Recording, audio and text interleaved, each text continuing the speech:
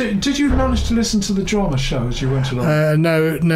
I tend not to listen to anything which is a talkable thing while I'm driving, you see. No, that's fair enough. No, because you've got to concentrate on the driving. This is important. So really the drama show's not suitable for driving along? No. Oh, okay. Not even riding a boat, probably. Or when you've got to concentrate. Well, that's good to know. Good to know. Yes, it's good as an evening thing, but we broadcast all times of the day, all over the world, so we can't say this will be broadcast at 6 o'clock in the evening. No, I won't worry about it. But that's an interesting observation, that one, because last week you did listen to it, and you knew that I got in a bit of a muddle towards the end of it. Yes, we did. You certainly didn't know if you were here, there, or everywhere.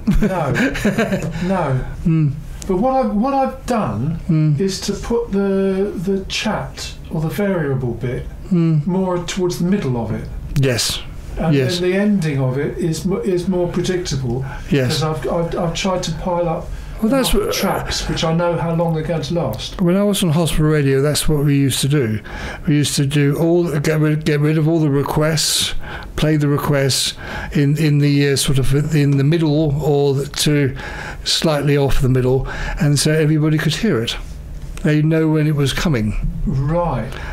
So and so the end bit was a bit more organised. It's a bit more smoother. Yes. That's what I need to do. Yes, I think you need to get the interesting thing in the middle somewhere, right? So you build up to it, and then what happens in the other end is downhill. Right, okay. But that's what I would suggest, Yes.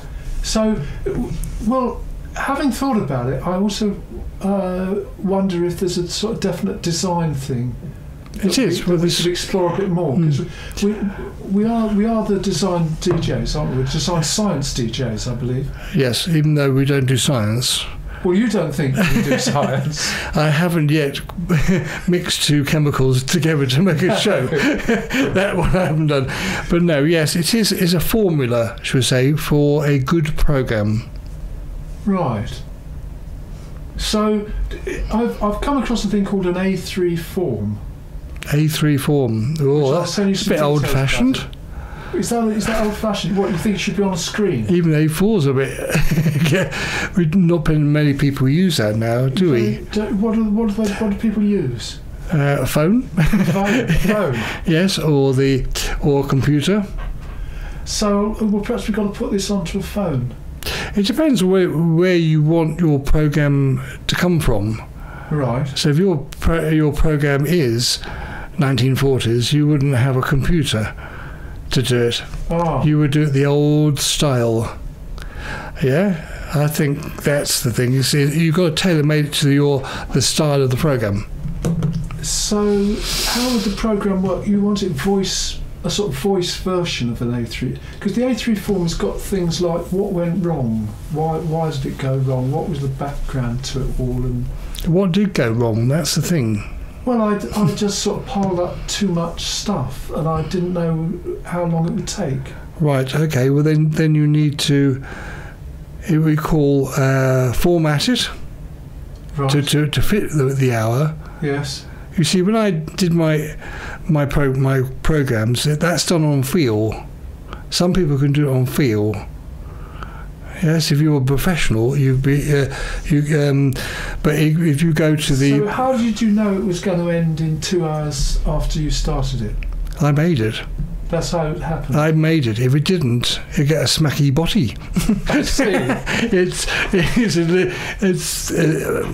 When I listen to my programs now, which I did many moons ago, and I'm quite flabbergasted that how professional they were, even though I wasn't aware of it, because I didn't ever listen to my programs. Yeah. They just happened. There they were, and I made a copy of it and put them away in storage, and then and now to have them redone again. So you've got to listen to the show. You've got to sit down and listen to the whole show as if you were the only listener. Okay. And then you criticise it. Say that wasn't very good, or that could have been better, or the timing could be better. Anything like that. So you the idea of a paper form, that doesn't make much sense to you at the moment. Well, you can have the ideas of what you're going to play. That's fine. Oh. But not what you're going to say, because that will come, as I said, on feel. Because if we started talking for 2 hours, Mr. Norton couldn't do his show. So we have to make our first bit so that he can come in exactly on time. Okay. Right. So we believe he's going to be here. Well, he is here. It's 10:15 now. Well, he is here. You're sure of this?